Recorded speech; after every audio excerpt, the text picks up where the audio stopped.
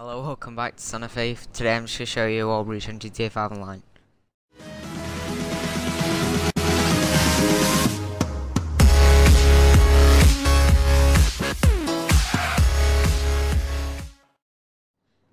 So what I'm going to show you on the map is the location where the Wall Breach is, and it's near the bottom right of the map, just above like the dock kind of area.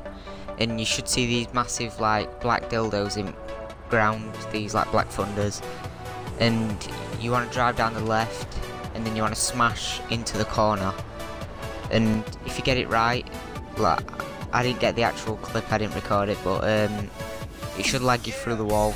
You should have like a little seizure and then it should teleport you through, but yeah, when you're through, it's actually quite a big wall breach. You can go around a lot of places. You can actually shoot in this one, unlike all other crappy ones. But yeah, it's like all the wall breaches are really hard to find now, as they've patched a lot of places.